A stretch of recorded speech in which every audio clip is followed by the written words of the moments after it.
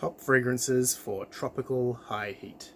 So I spend most of my year in Thailand, where there's basically only 3 seasons: hot, hotter, and wet. And it gets really, really hot. Apparently summer just began, and they're expecting their second hottest summer ever, which for me means temperatures of up to 39 degrees. That's not too unfamiliar. Being an Australian, we get 37. I've had to work fully clothed up north in 42 or 43. It is unbelievably hot. In fact, a lot of people wouldn't even bother with fragrances.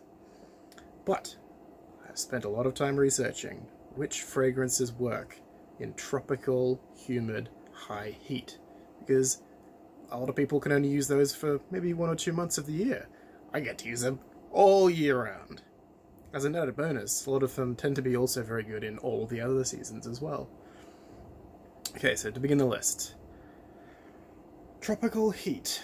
I'm gonna say this one here is pretty good go-to.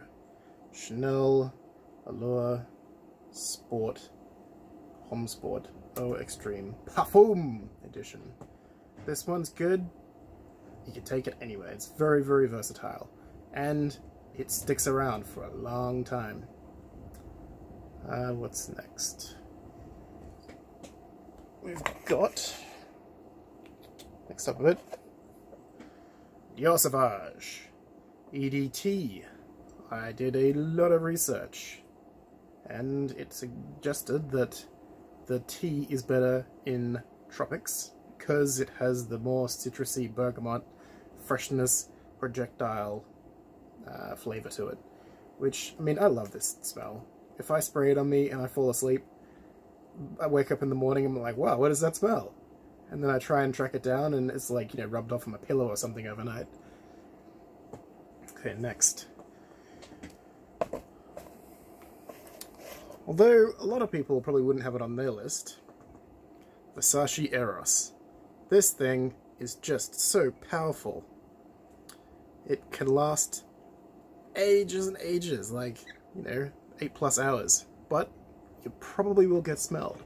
So if you're in the tropics and you're in close quarters, get out of the way, bird, then you will probably just be aware that you're probably going to smell it. I love the smell personally.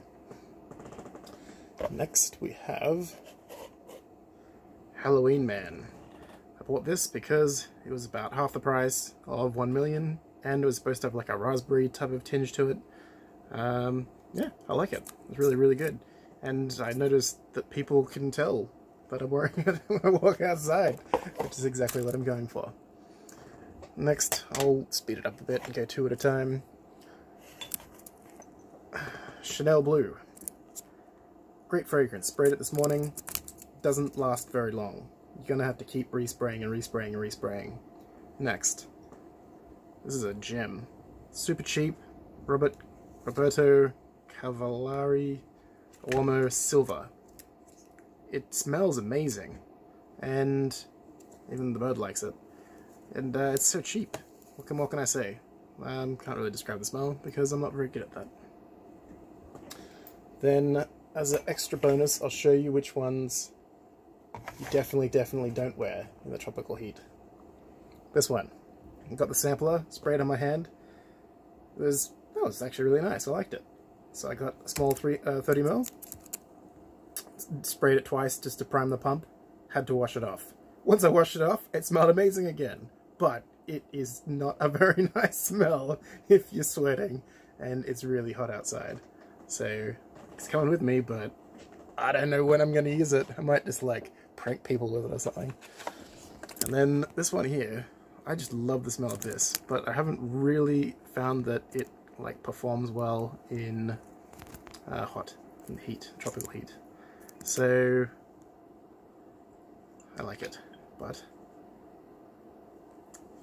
still, it's just gonna sit there. It's not actually gonna be used very much, unless I'm like in an air-conditioned like movie theater or something.